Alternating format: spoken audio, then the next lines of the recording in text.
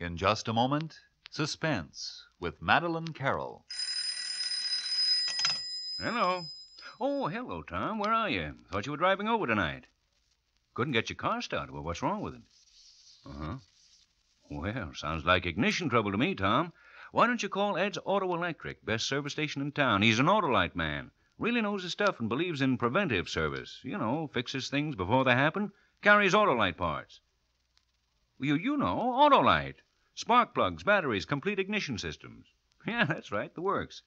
Oh, by the way, Tom, Autolite has that swell high-tension show on the air, Suspense. Ever hear of it? Well, why don't you tune in? It's coming on right now.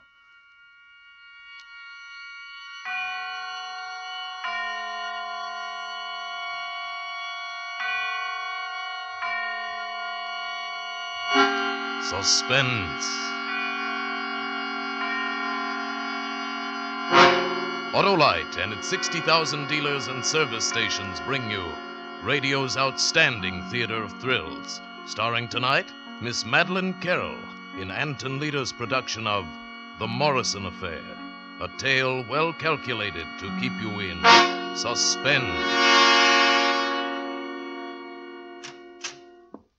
Oh, Mr. Ballou, there's a woman outside. She doesn't have an appointment, but she must speak to Mr. Ballou privately. All right, I'll see her. I'll lay you 6 to 5 it's a divorce. She's got that nothing must get in the paper look. Will you come in, please? Thank you. Thank you very much, Mr. Ballou. Please sit down. Dottie, buzz me when it's past. Okay, Mr. Ballou. We can't be overheard here, can we? No. Now then, Mrs. I'd rather you didn't take notes. Oh, well, all right. But I do need your name. I'll tell you later. Do lawyers have any kind of code or rule against revealing confidential information? Like priests? Yes. However, you want me to promise before I hear your case? Yes. All right, if it makes you feel better. I've handled hundreds of divorces. Oh. And never lost a patient. It is a divorce. Yes, in a way. But he's dangerous, and there's a child. The courts usually lean toward giving the mother custody. I know, but Mr. Ballou, I'm in desperate trouble. I'm afraid. You can't understand till I tell you. Well, then? You see, I'm English. My husband is American. He grew up here in Boston, a very prominent family. The Morrisons. He's Dr. Paul Morrison. Yes, I know Dr. Morrison. Oh? That is, I've heard of him. Then you know he's a surgeon. I met Paul in London in 1939. We were married very soon after we met.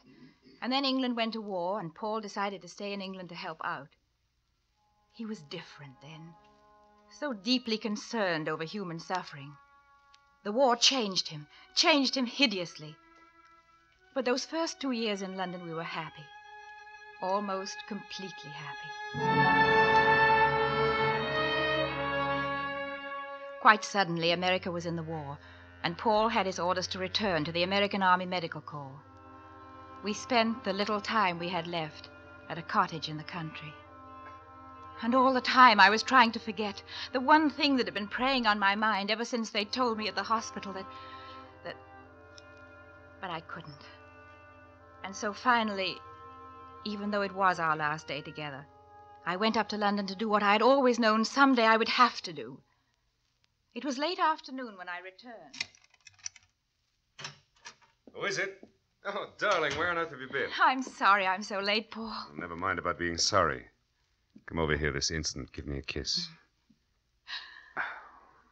Want to know something? What? You're a heartless hussy going off and leaving me alone all day. Our last day. Do you think I'd have gone if it hadn't been important? Now, look, darling, I'm a doctor, too. I don't know what doctor you went to see this time, but none of us can perform miracles. I don't believe in miracles, Paul, and I didn't go to London to see a doctor. I went to find out if we could adopt a child. Adopt a child? I know you've always been against the idea, Paul. Darling, this is no time to go into a big, complicated thing like that. I've got to be on my way home by this time tomorrow. It's not this time tomorrow I'm thinking about, Paul. It's all my life. If I can't have a child of my own, then I want to adopt one. But, Sheila, I sort of halfway picked out one at the orphanage today. What? His parents were killed in an air raid, and oh, Paul, you've always wanted a boy. I've wanted a son, yes. But adopting a child involves certain risks. There are fundamental laws of heredity. Now you're being plain old-fashioned. You can call it anything you like. It's out of the question. Why? Give me one reason why. You know the reasons as well as I do. All I know is I'm a woman and I want a child. Sheila, come here. Look at me. Maybe I'm old-fashioned or overcautious, but if we got a child that way, picked him out like something on a grocery shelf, you might feel he was your son, but he wouldn't be mine. And a son has to be for both of us, or not at all. I stayed on in London for more than 6 months after Paul left. It was ghastly there for everyone. As for me, I lived in a fever of loneliness, worse than loneliness. Then my mother asked me down to the country to wait out the war with her.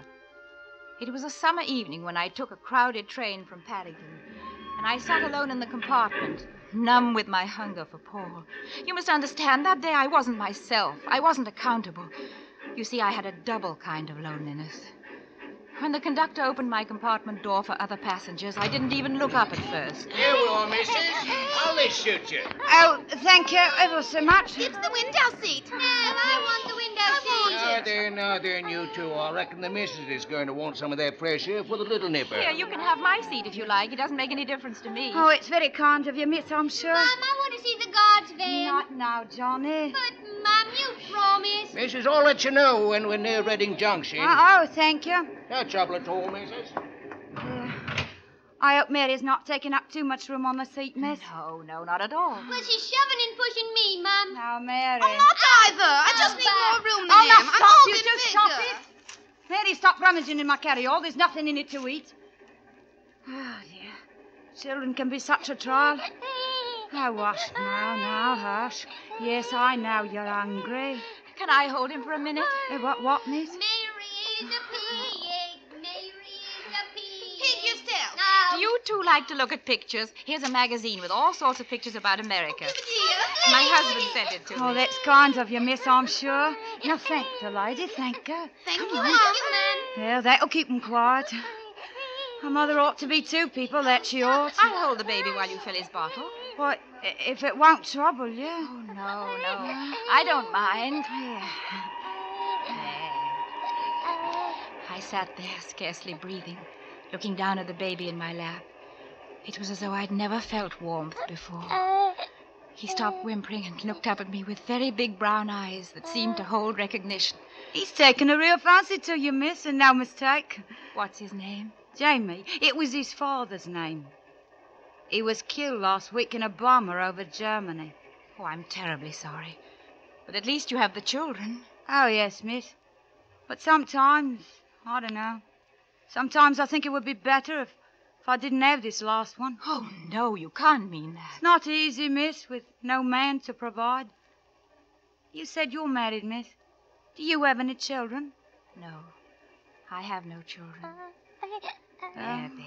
You'd know if you had one. Knowing all the things I won't be able to give him.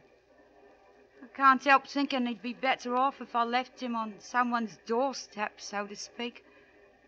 Someone well-fixed, like you. You'd regret it all your life. But it's his life I'm thinking about when I say it. Of course, I'm not brave enough to do it. But I wish I was. Oh, well. If wishes was horses, as they say. We're just pulling into Reading Junction, missus, if you still want to get that cup of tea. Oh, thank you, Johnny, Mary. Come on, Mary. Mum's going to get us Yeah. something to eat. I want to see this page first. Well, you can look at the magazine when you come back. Now, run along, Bus Albion. Wait for me outside. All right, Mum. Come on, lazy. Well, wait till I get my coat. I'll on. take Jamie now, miss. I'm going to sit right here. Why don't I hold him till you come back? Oh, I wouldn't want to bother Oh, you. it's no bother at all. Well, you won't have any trouble with him. He's always been a good baby. Come on, Come in, I'll wait. If you're sure, miss. Quite sure. Oh, yes, I'm quite sure.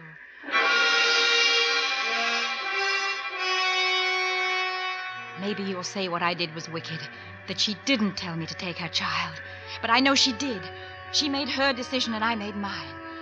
After a few minutes, I got up and carried the baby down the corridor.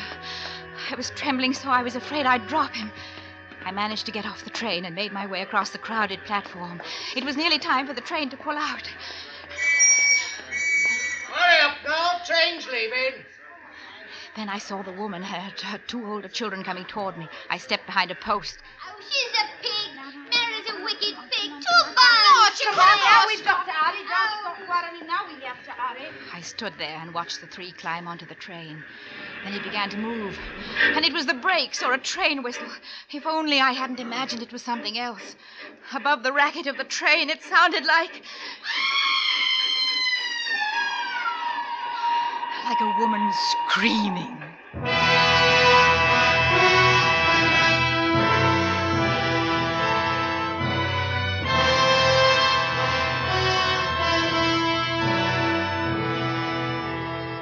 For Suspense, Autolite is bringing you Miss Madeleine Carroll in radio's outstanding theater of thrills, Suspense.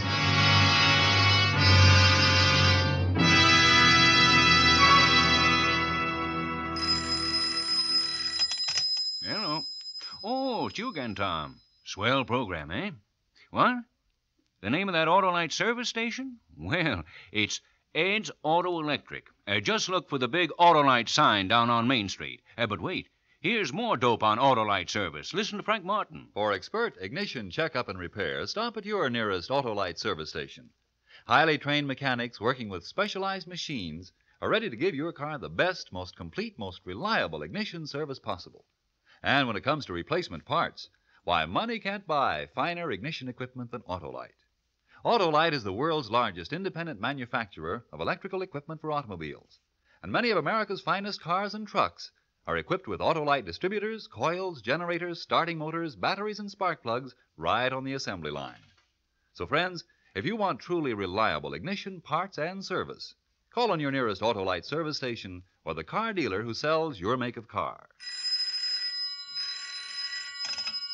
Autolite? Autolite service stations are listed in your classified telephone directory under Automotive Electrical Service. And now, Autolite brings back to our Hollywood soundstage Miss Madeleine Carroll as Sheila in The Morrison Affair, a tale well calculated to keep you in suspense. I can't file for your divorce, Mrs. Morrison, until you and your husband turn the child over to the British consul. My husband doesn't know. He thinks it's his child. He suspects something's wrong, but... Well, then make a clean breast of it. Tell him. Oh, no, he mustn't ever know. He'll kill me or Jamie or both of us. How on earth did you make your husband believe? That was easy. I figured it all out on the way to Mother's. I took a bus at Reading Junction, then another train. It was almost midnight when I got home and let myself in the front door.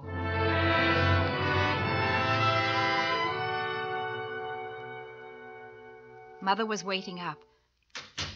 Is that you, Sheila? Yes, Mother. Oh, you've had me well at home. Sheila. Is the fire still lit in the kitchen, Mum? Oh, yes, but... Don't ask questions now, please. He's hungry. I'm going to heat him up some milk. Whose baby is it? He's mine now. What do you mean, Sheila? Whose was he? I don't know. Here, hold him while I get the milk. Oh, shh, baby, shh.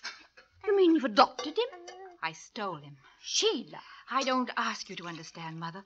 I only ask you to help me. Because I'm your child and because I can't ever have a child of my own. But Paul won't let you keep this child. If he thinks it's his own, he will. Oh, look, the poor little mite's starving. Yes.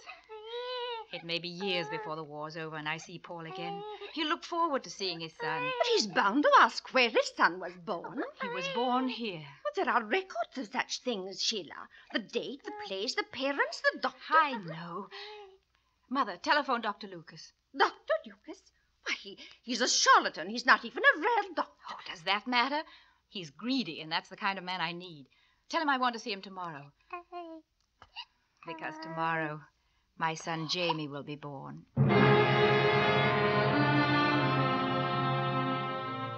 That night, before I went to bed, I cabled Paul at his last APO address. Why haven't you answered my letters? Or don't you like my news? His answering cable came in the morning. What letters? What news? We'll phone. It was going to be easy. Paul had traveled so much. New York, Baltimore, 3 months in the Pacific. It would be easy to make him believe that some of his mail had gone astray. I waited all day for Paul's call and for Dr. Lucas. That miserable little man took his time about it. Mrs. Morrison, I'm late, but your mother assured me no one was ill. No, it's about my son. Why, I didn't hear that I'm you had having difficulties about his birth record. I've lost the certificate and I need a duplicate. Why, Mrs. Morrison, I'm sure if you write As a matter of fact, I want the record changed. Change? I want the certificate to say that he was born here today. Mrs. Morrison. It can be done, can't it? It's rather difficult. You mean it's expensive? Yes, very expensive. There's the risk to a doctor's reputation. How much? £1,000. All right. No, I'm afraid it will have to be £1,200. All right, but that's all I can pay. Here, you can write it out under this lamp. One moment, I'll find the form. Yes, here it is. He's the son of Mr. and Mrs. Paul Morrison. Excuse me, please. Yes? Go ahead, Major Morrison. Hello? Hello, Sheila. Paul! Paul, darling! Where are you? India. I turned the whole army inside out to get a priority. Can you hear me all right? Fine. But, darling, why didn't you answer my letters? Well, I answered every one I got. Then the important ones got lost or something. You haven't heard the news? What news? You're going to be a father, Paul. Did you hear me, Paul? Yes. But, Sheila, that seems impossible. But it's happened all the same. Any day now you'll have a son and heir. Oh, you've made up your mind. It's going to be a boy, eh? That's what you want, isn't it? Yes, it's what I want. But it seems like a miracle. I was dead certain that I...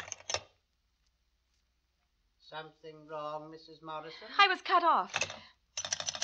Operator! Operator! Yes? Operator, I was cut off. It was a call from India. Didn't you hang up? Certainly not. I was cut off. Well, I'll try to get your party back. Yes, try. But it's all right if you don't. What is the name of your son, Mrs. Morrison? Jamie. Jamie Morrison. Jamie Morrison, born July 3rd, 1942. You know, Mrs. Morrison, heredity is tricky. There's nothing wrong with my son's heredity. And then there's always the danger of being found out, as long as anyone knows beside yourself. At first, some nights I dreamed that Jamie's mother had come to fetch Jamie, but that was only at first. I buried my guilt, buried it deep. 4 years went by. Then the war was over, and Jamie and I sailed to join Paul in America. The day I arrived in New York, I may have been nervous, but I was sure at last of happiness, as sure as I'd ever been in my life. Oh, Paul! Paul, darling! My dear. Oh, I've never seen you look better, darling. Motherhood suits you. Is that my daddy? Yes, Jamie. Well, how do you do, James? My name isn't James. It's Jamie. Jamie? Yes, I've always called him that. I don't know why. It's a kind of nickname, I suppose. Well, from now on, we'd better settle for James. We Morrisons never appreciated nicknames. Funny about his eyes. His eyes? I've got to look up my Mendel. Can two blue-eyed people have a brown-eyed child? They must. We did, no matter what Mendel says. Well, he's positively the first Morrison with brown eyes. But why not? He's the miracle kid.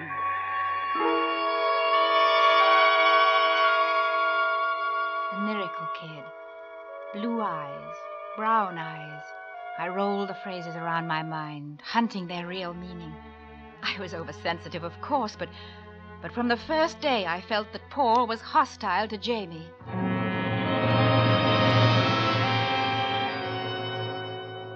Where's my miracle kid? He's taking his nap. What do you want with him? I'm driving down to the rifle range with a friend. I thought I'd take James along. Oh, but he's too young, Paul. Too young for what? To play with guns. Oh, that's just why I want to take him along. Sooner he knows how to handle guns, the better off he'll be. Mommy,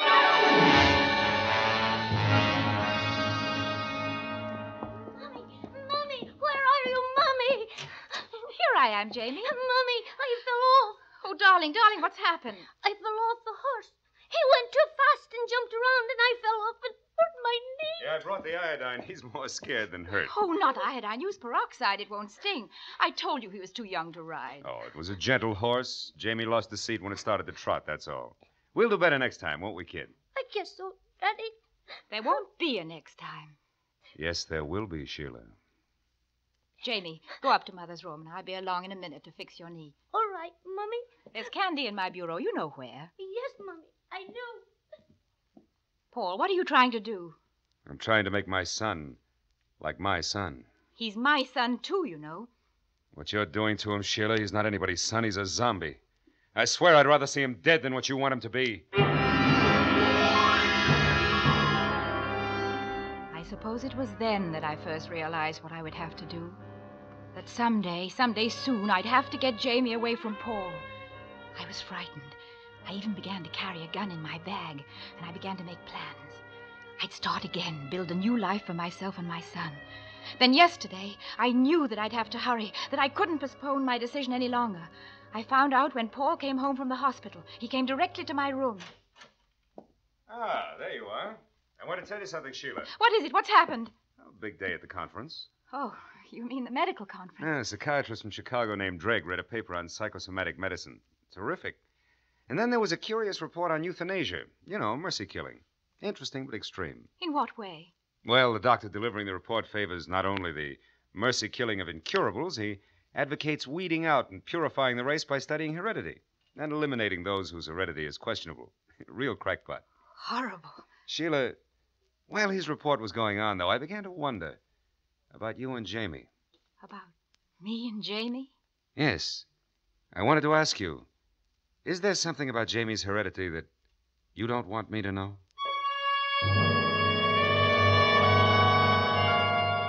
Then I understood. The danger was real and now. For myself, but mostly for Jamie. Paul was playing with me like a cat plays with a mouse. This talk about mercy killing, heredity, this subtle, cruel talk, threatening me with Jamie's death, announcing in advance the mercy killing of a child who is inferior because he isn't a Morrison. That's why I've come to you, Mr. Ballou. I can't risk Paul's getting custody. I have to take Jamie away first, far away where Paul can't reach him, and then get a divorce. Mm-hmm. I want you to tell me where it's safest for us to go and get the papers I need. Mrs. Morrison, I promised that whatever you told me would be confidential. I'm sorry I made that promise. If I hadn't, I'd go to Dr. Morrison and tell him that his wife carries a heavy load of guilt, a very heavy load, and it's coloring everything she does. You think I'm insane? I think you have dangerous delusions. And you won't help me? I can't, Mrs. Morrison. A psychiatrist might help you, but only if you go to him now before it's too late.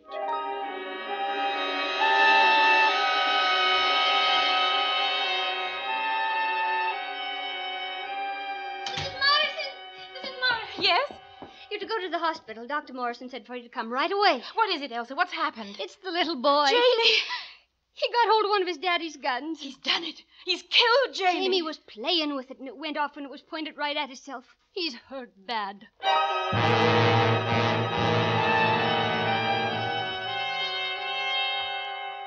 Take my blood, Paul. Take it. I'll do anything. Sheila, get hold of yourself. You're hysterical.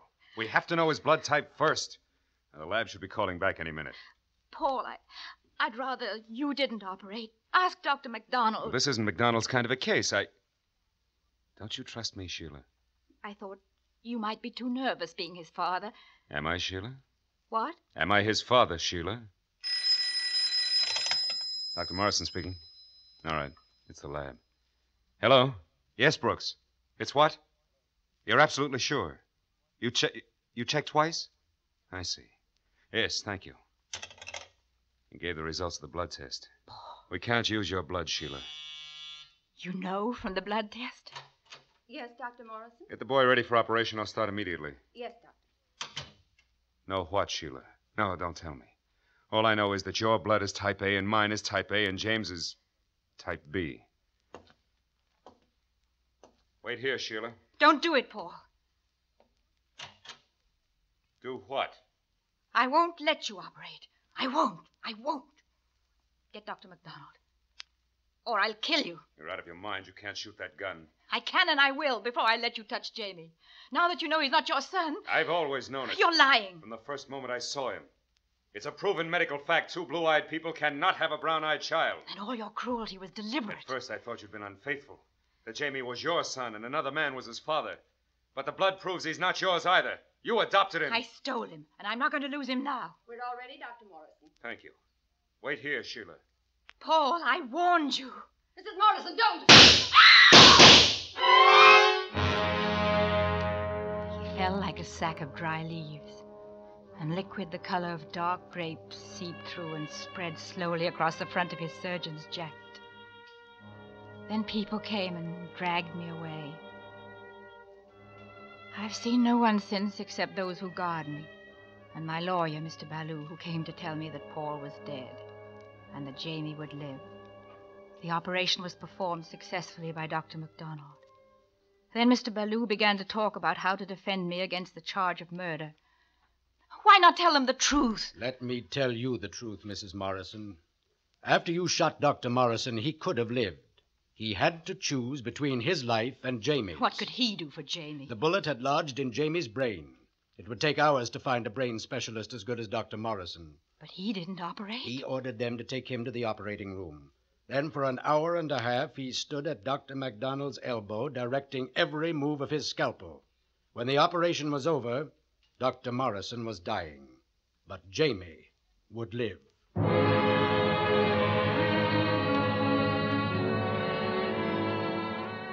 And so, in my defense, Mr. Ballou intends to plead insanity. But I wasn't insane then. Nor am I now, I know that. I'm merely a selfish woman. Everything I did for myself, not for Jamie. I can see that now. But Paul gave his life for his son. And no matter what happens to him now, Jamie had a father.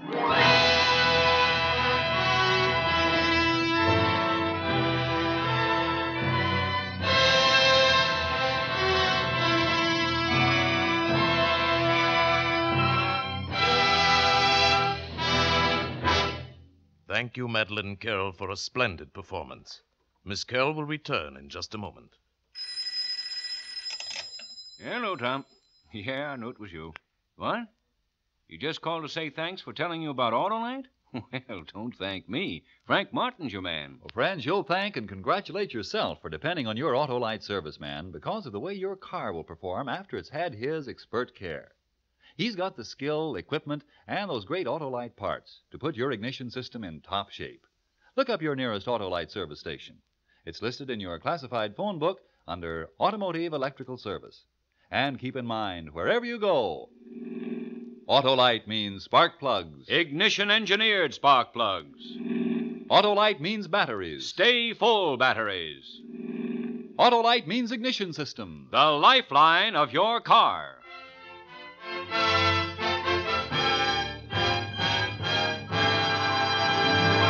And now, here again is Miss Madeleine Carroll. It's been a great pleasure to appear with this fine cast on Suspense.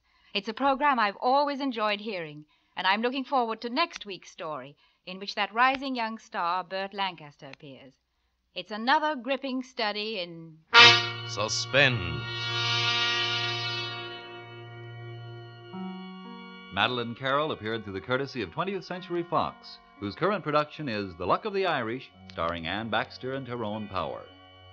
Tonight's suspense play was written by Pamela Wilcox, with music composed by Lucien Morawick and conducted by Lud Gluskin.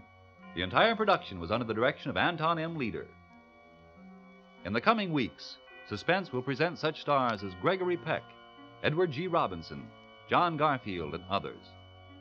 Make it a point to listen each Thursday to Suspense, radio's outstanding theater of thrills. And next Thursday, same time, hear Burt Lancaster.